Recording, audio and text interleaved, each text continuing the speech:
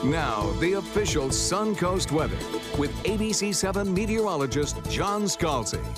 So the forecast for us calls for a daytime high of about 85. We're at 82 right now. But the dew point still not too bad at 57. We can all live with that, I think. But the good news is that dew point will drop even further over the next 24 hours as winds shift. Right now they're southeast, and we will see that dew point rise up into the 60s this afternoon.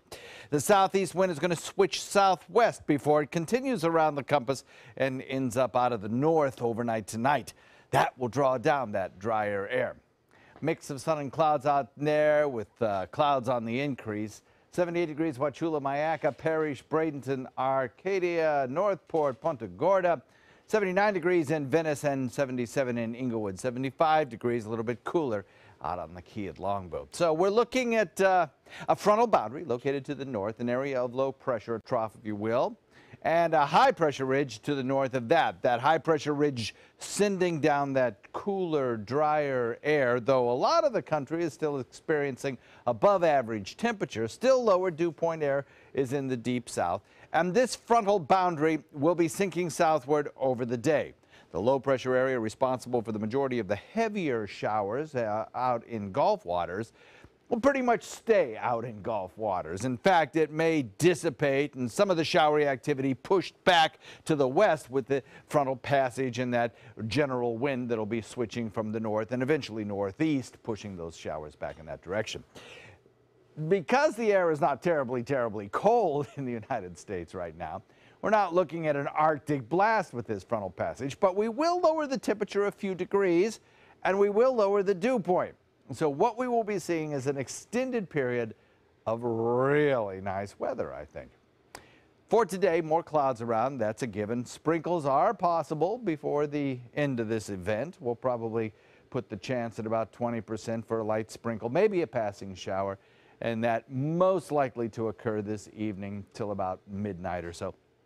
Cooler air on the way, but certainly not colder air. We'll just call it a little cooler. You see the showers that have moved across north central Florida. Now again, a lot of that not even reaching the ground, but some of it is. And the heaviest of the stuff remaining out in Gulf waters for the most part. That showery activity associated with a little trough of low pressure. Locally, we've got a lot of false echo on the screen. We also have a few areas that have produced maybe a sprinkle or two. That's about it. But watch what happens with our wind gusts and wind directions. Well, not too bad this afternoon. They pick up a little bit tomorrow, and then tomorrow afternoon, I think they really start coming out of the northeast, and we get some pretty good gusts of wind. So boaters, don't be taken by surprise by that when it happens.